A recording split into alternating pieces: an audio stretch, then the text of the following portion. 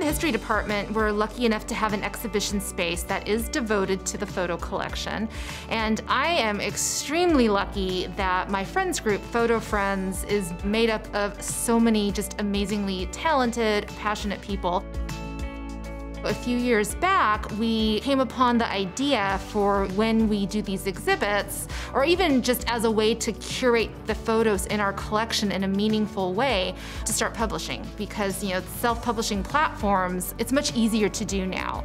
We started with this book here, which focuses on one of our collections. It was a photographer named Herman Schultheis who shot the city in the late 30s. We did an exhibition, and using Amazon's self-publishing platform, we made this book.